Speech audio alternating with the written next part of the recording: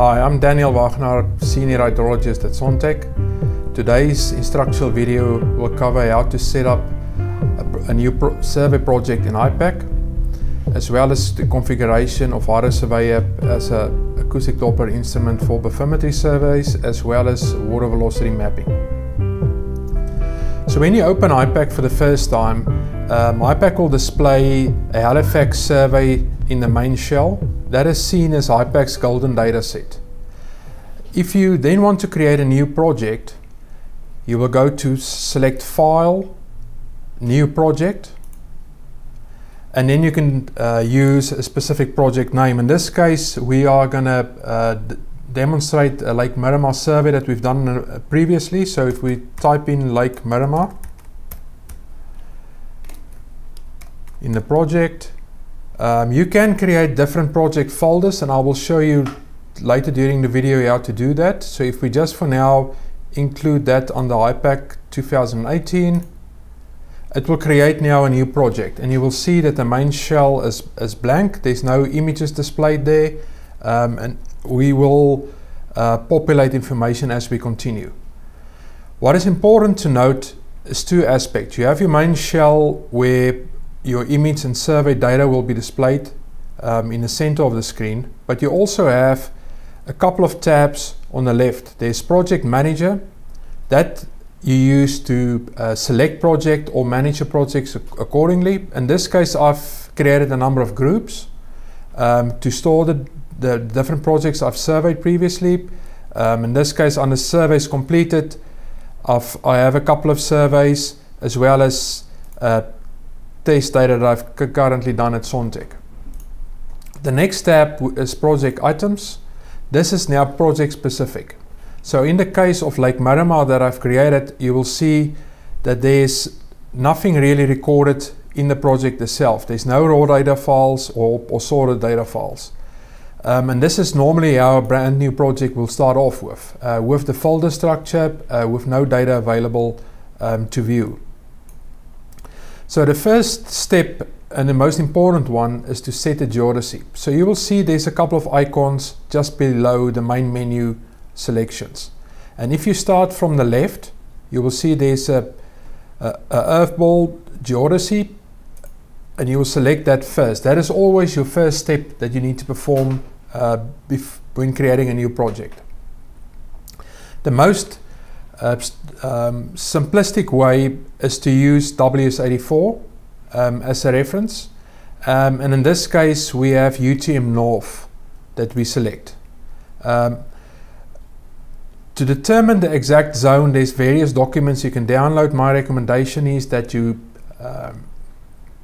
get a hold of a KMZ file that you can upload on Google Earth, and I have an example here that I can show you. So in that case, if I select UTM zone under my favorites, you will see that the whole Google Earth is now mapped with the UTM zone maps. And if I click on one of those squares, you will see the zone and the different values, west value and east value for that specific zone. That is probably the easiest and most accurate way to determine in which UTM zone your survey is located. So if we select or go to the area Lake Miramar, which is going to be demonstrated today, and if I now left click on the mouse, you will see that the zone, UTM zone, is zone 11 that I can select for HYPACK. So if I go now back to HYPACK geodesy, it's UTM North zone 11. And then depending on in which area your units are located, it's either meter or international feet or the specific unit you want to use for.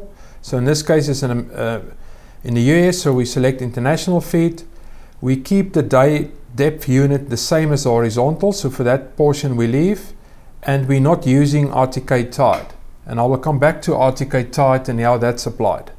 So this is probably the most basic way of setting up a survey itself. So if we accept those settings, Now our survey will be based on UTM North Zone 11. The next step would be to go to your settings option.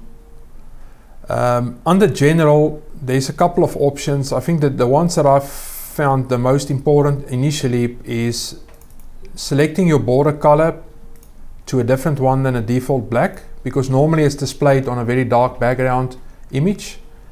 As well as the matrix outline, you could probably keep the same red color as well. Under soundings, you would like to set the style to pixel. The size of the soundings you can adjust as you fit. In this case, we just leave it at 1.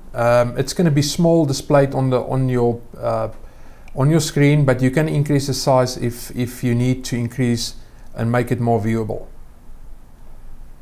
The next one would be track lines, that I think is important. Event increment means the system will show where the survey was performed. So it will draw a line behind the boat as the boat travels across the survey area. If you type in 4 nines, that means it will draw a line continuously from the start to the end of the survey.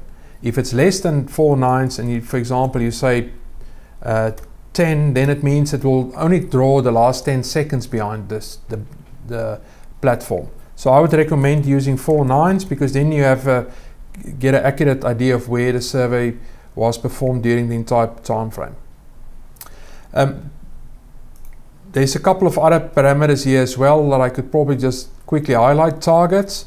This is used where you have a specific target in mind. For example, if there's a shallow area in the survey area that you don't want your vessel to enter in, you can create targets to make sure you're not entering in those areas. Or if there's specific survey features that you want to focus on during the survey. For example, if there's an inlet structure or a deep channel, also you can create targets beforehand, and then when during the survey you know exactly where those specific features are located, and then you can focus on that a bit more detail. Planned lines is used as a guide to manage the survey itself. So if you do perform or create planned lines, your server will be structured according to those lines. There are a couple of automated features in HYPACK which will automatically initiate the data collection when you enter those lines and when you're leaving those lines, and they are called entrance and exit gates in HYPACK. It is a very structured way of doing it, and I would highly recommend that you make use of planned lines during the survey itself.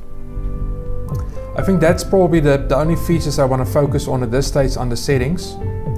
So if we just apply there and then accept those changes, then the next step in the process is going to the editor section.